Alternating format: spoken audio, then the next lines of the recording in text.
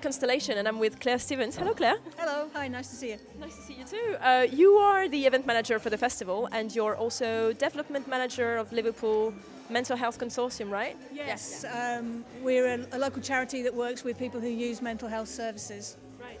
And so this whole festival, Liverpool Mental Health Festival, is the first time this year. You've been working on it for several years, obviously, but it was highly needed, wasn't it? Definitely. I mean, Liverpool has particular problems with mental health in that we think that the people who are going to their doctors around mental health problems are probably 1 in 3 appointments of GPs are to do with mental health, and it's generally thought to be about 1 in 4 nationally, so we're slightly higher here. Right. What do you think Liverpool is higher? I think it's to do with a lot of things. Some of it is to do with obviously levels of income, poverty, lack of employment. Some of it's to do with links to sort of chronic physical health as well that makes people feel worse mentally. So there's all sorts of factors. Okay. And so this festival that started on the World Day, Mental Health Day, yes? Yes. So basically the way it happened is that you engaged people to submit art pieces in relation to mental health, right? Yeah, I mean this particular exhibition that we're at today, and it's World Mental Health Day today as we record this. As we're recording. We asked local artists, not necessarily professional, some of them might be, a lot of them are amateurs, to submit work that has something to do with mental health and their response to mental health and well-being, or maybe their own distress that they're feeling. Right, so what can people expect out of this exhibition and the whole festival actually? Okay, well the festival is running over the first 16 days of October, so we're kind of halfway through it at the moment.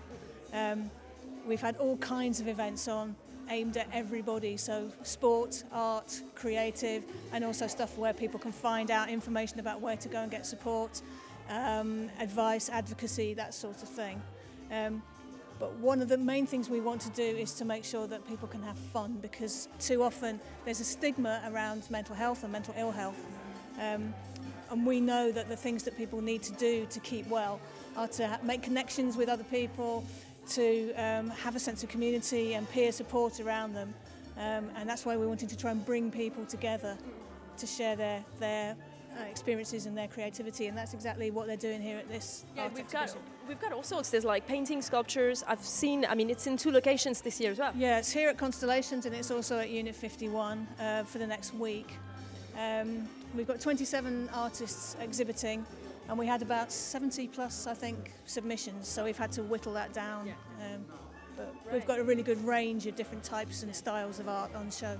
And I feel the important thing anyway is to talk about it. I feel like we don't talk about mental health issues enough. I mean, in this country there's 1 adult out of 6, I think, who's like suffering from common mental health issues, and that could be... Even more than that. I think it's more like 1 in 4, and we reckon, according to the NHS, that there's somewhere like 86,000 people in Liverpool who've got some sort of mental health problem. And the common ones like depression, anxiety, stress, these sorts of things are very high locally. Yeah.